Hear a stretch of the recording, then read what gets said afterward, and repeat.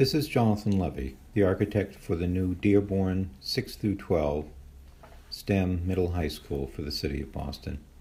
I'm very excited to share with you some of my thoughts that went into the design of the new school. It will be one of the very first of its type in the nation. What you're looking at now is an overview from the sky of the way the building fits into the neighborhood. This is a very important part of the Dearborn's new approach to education, its ability to be part of the neighborhood scene and to reach out to its many community partners.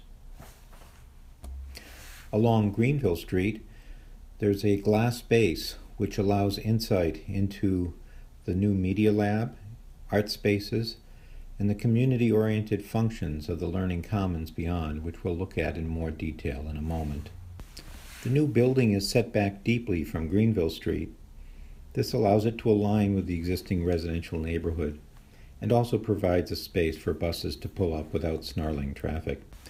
On Winthrop Street, which you see here, the exploratories, the places for science, education, and exploration, are the centerpiece of the building's facade.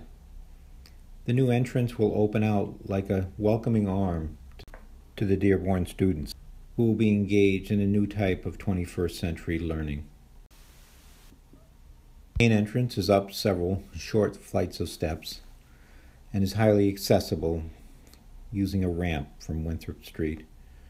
Looking down into the recessed sunlit terrace, we can see the Fab Lab workspace, which opens out from the maker spaces themselves. Into the vestibule and the main gathering space before entering into the Learning Commons Atrium, we can see a series of dashboard panels that describe the workings of the school, which are so important to students' understanding of real-world application of their newfound skills. The main space of the new school will be the Learning Commons Atrium, with its cafeteria opening out into a broad terrace, which will also include artifacts taken from the old Dearborn School, including the famous caryatid pear. The outdoor terrace will be a place of learning and of display of student work. Off of the atrium, there are many different common spaces shared by the students, including health alternatives such as the dance studio and physical exercise, as well as music, which is down the corridor.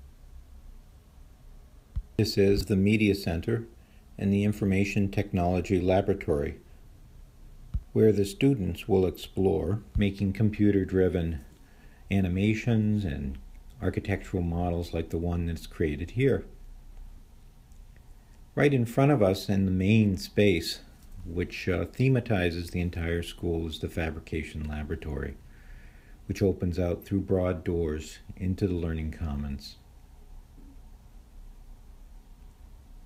If we take a trip up the stairs, just a moment, we're at the second level now, which is the place where the 11th and 12th graders will mainly concentrate their studies. Unlike many schools, the gymnasium at the new Dearborn is embedded right in the center of school life, with large windows opening into it from the various balconies of the upper levels of the school. An important new kind of education will be led by a new kind of teaching, with teacher offices in glass-enclosed spaces which are highly visible to the entire school population.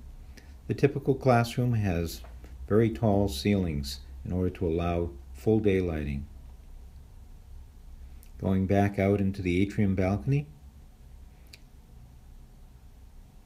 we can walk down the corridor. Every student will have their own locker associated with their particular classrooms. And then, as I mentioned to you, the core of the facades of the building are the science exploratories seen here from the inside.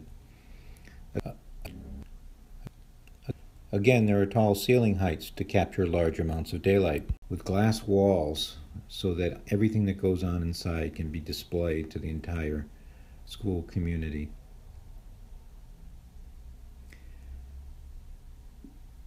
The Learning Commons also includes a series of satellite, what are called cohort commons, for each grade configuration. Here you can see one satellite commons or cohort commons with its project-based learning work area overlooking the atrium and its communal office suite with conference areas and workspaces for teachers and places for families to come and learn about the school. This is a cross-section through the entire building. We can see the main interior space with its suspended balconies and the mechanical systems, which will be highly visible. At the fourth level is an outdoor classroom which will allow students to experiment in the daylight with botany and other kinds of outdoor-based learning activities. Going back inside, we arrive at the uppermost cohort commons for the 6th and 7th graders. This level will also have its science exploratories paired in front of you. A view then up to the skylights, which will flood light into the atrium all the way down to the Learning Commons at the lowest level. Finally, let's take a step back. Another cross-sectional view showing the flexible use of the Learning Commons for both assembly and student configurations. This will be a new kind of school, as different from a traditional school as a library is from a courthouse. A school for the future for the students of today.